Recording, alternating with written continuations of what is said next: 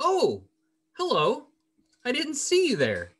Goodness gracious, come in and get out of the cold. Come, come, and I do mean come. The ominous wind is vicious and the powder snow be thick with two C's. Take off your Swanana down terror jacket and come. Sit squat-legged before by the fire. Yes. Do you feel that? That light crackle of talon flames, sweet kissing thine's frigid cry gonal nose passes? Warm yourself, youngling, your wrist feet upon the hearth. Wiggle your ankle fingies like wormadammy wormworms with renewed vigor. Let the heat more of my loving embrace fill thine tiny lungs. Certainly, you are out and about for the mon of pokey, yes? In this storm of frosty frost last frostiness to catch thine digital monsters, both cute and fierce. But hark, don't you know? It is the crime of holiday cheer. Crime? I meant to type time, and now I'm reading it the same way. The delete button does not exist. It's time to steal the hearts and share farts of one another, those you love. Surely, you should be fist deep in cinnamon swirl delights and vanillite flavored sugar cookie heart disease frights, no? What's that you say? Jesse and James comes rapping at my chamber door. For who does the Murkrow call? Yonder my heart's displeasure is measured by pressure incremental. Like a wheezing man destitute in Phoebus Q-bones falling apart. Shh. Do you hear that? The encroachment of Neubaut country? Mucks upon the floor, melting your toesies like some twisted holiday pudding from the damned. What's that you say? No, I shan't say go betwixt thine rocket nor the team. Silly thing semantics, silly thing simiseer and beartics. Let them come. In their drift looms aloft with menacing looks, throw a tyrantrum for all I care.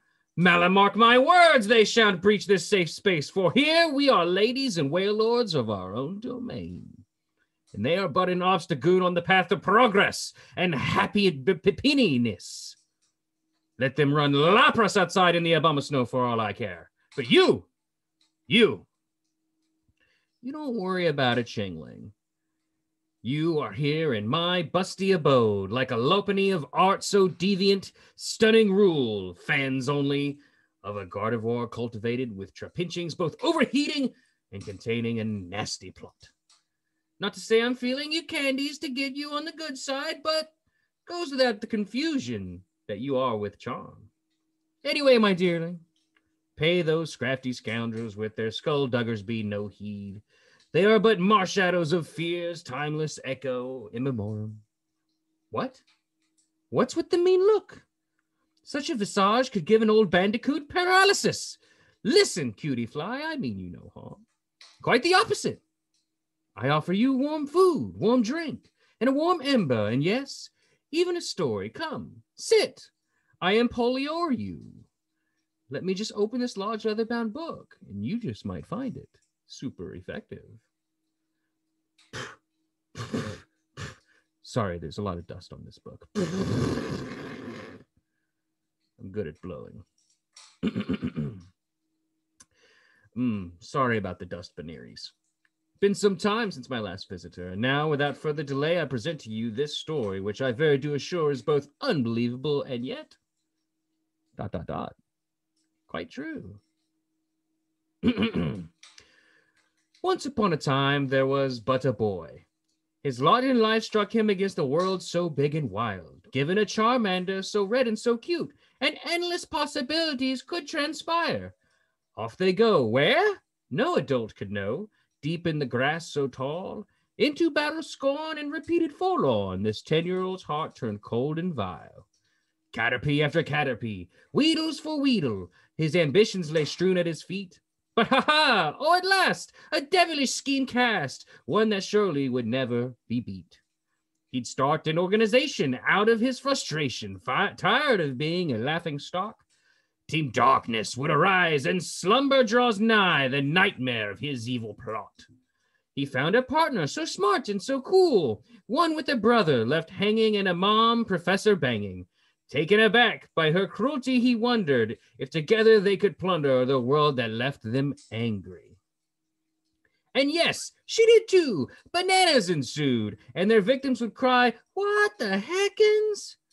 They developed nightmare balls and dark calls as they hunted their mythical obsessions. Praise the Dark Lord, darkness for all, as Charmander burnt their foes to cinders. Cannibal Ducklet, our murderous friend, joined before the end and left a trail of blood unending. They'd start a show together, call others to their cause, and woe to those who would gawk. And with that, happy holidays. There is no ending yet, 'cause at After Darkrai we give no fucks. The end. Multiple question marks? Now, young one, do you understand the meaning of this winter horror land? To be bereft of mother's love and sky attacks from stars above. Jesse, James, nay, you shall not find, unless Xmas Day X marks a spot you desire. A simple 10-year-old trainer you may be, filled with possibilities and taking chances. But caution I must offer before you leap with no reason. Lo, behold, the true meaning of this season.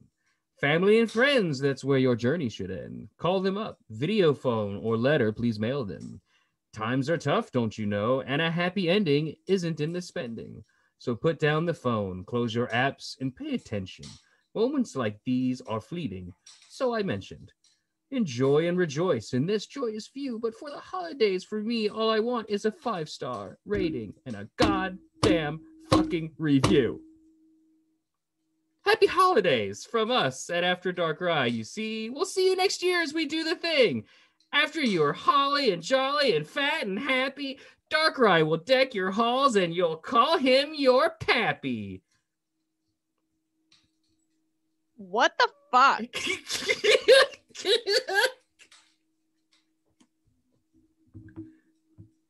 This isn't Supermarket Sweep.